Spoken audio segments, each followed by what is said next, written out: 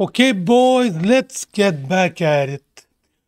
I want to talk about delamination. What is a delamination in the concrete? And I'm going to show you on a video right here what delamination is.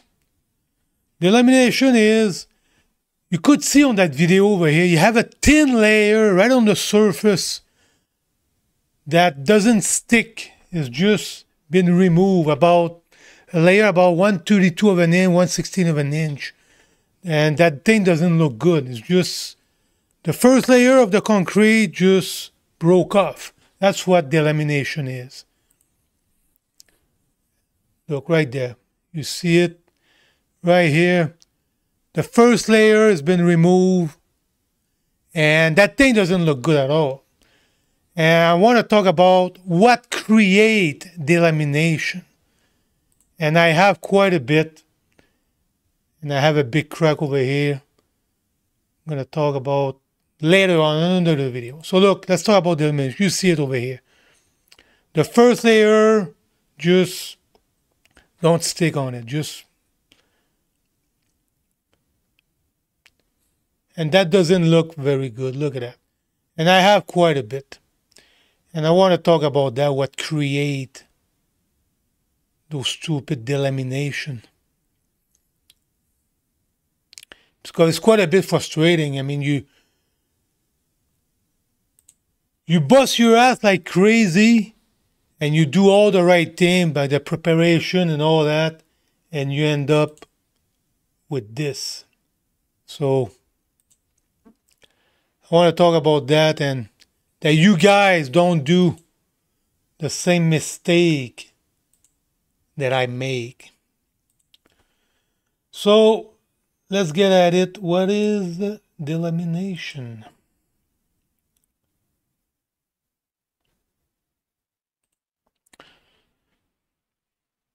So delamination is the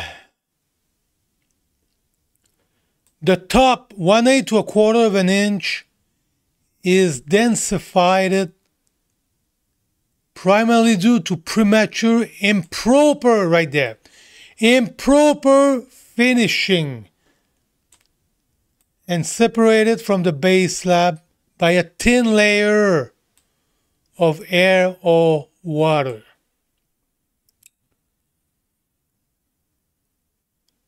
So this is what delamination is. And I want to talk about, look at the picture on the side over here.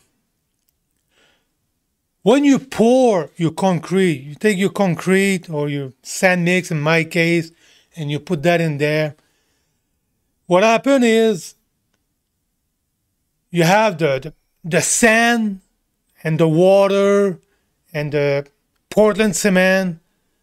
When you put that on the top and you acquire the thing with a 2x4, over time what happens is the heavy stuff, all the stuff that is heavy, go at the bottom. And when that thing go at the bottom, you have the air and the water, they are inside of the cement, end up on top. That thing go on top. And what happens is if you start to finish too early with a trolley, you start to finish too early, you create a layer on top of that little cream. You create a layer right on top. And what happened is those bubbles of air got trapped. They're not able to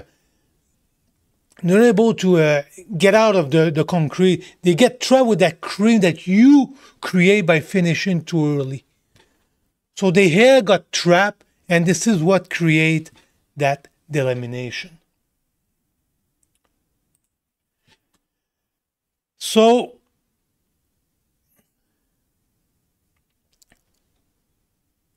this is what they say right here.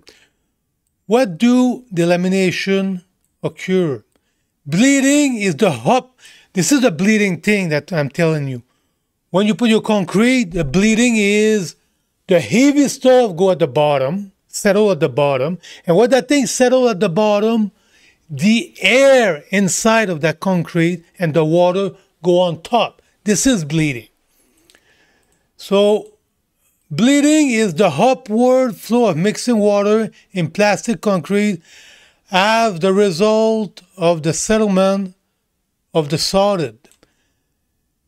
Delamination occurs when the fresh concrete surface is sealed or densified by trolling while the underlying concrete is still plastic. Look, trolling while the underlayer concrete is still plastic. That little mud on the surface, if you start to trolley that too early, you create that barrier that the air cannot get out of there. This is the bleeding. You need to wait that the bleeding is done before you start to trolley that freaking thing. So, by trolling while the underlying concrete is still plastic and continue to bleed and release the air right here. This is what create that freaking delamination. And believe it or not, this is what I did. I didn't wait long enough before I take that freaking trolley.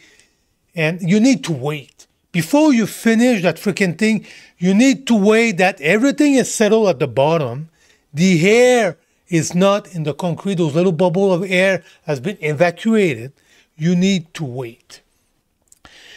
And I'm going to show you that I didn't wait. I didn't wait long enough. I'm going to show you right here. This is what I did. I didn't wait. So here, the best example over here. So look, I just pour a bag. I'm almost done with my 2x4. And you'll see, I didn't wait. I'm a moron. I'm stupid. I didn't know. So look, I'm gonna be done here. Look what I'm doing here. I go take that stupid trolley and look what I'm doing. You're not supposed to do that.